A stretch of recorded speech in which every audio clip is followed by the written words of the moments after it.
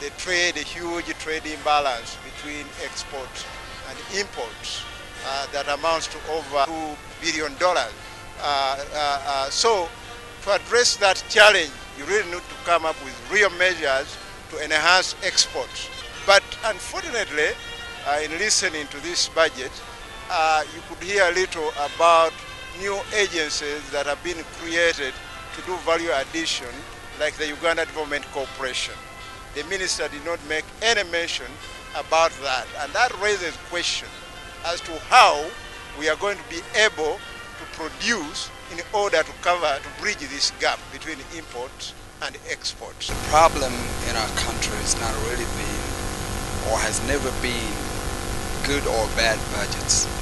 It's about when you make a budget, you put the money to the intended purposes. It touched so many sectors or key sectors, but I think it lacked kind of specifics or details. It was somehow in the middle, kind of generic, because when you talk about education, I would really be interested in, what specifically are you going to focus on?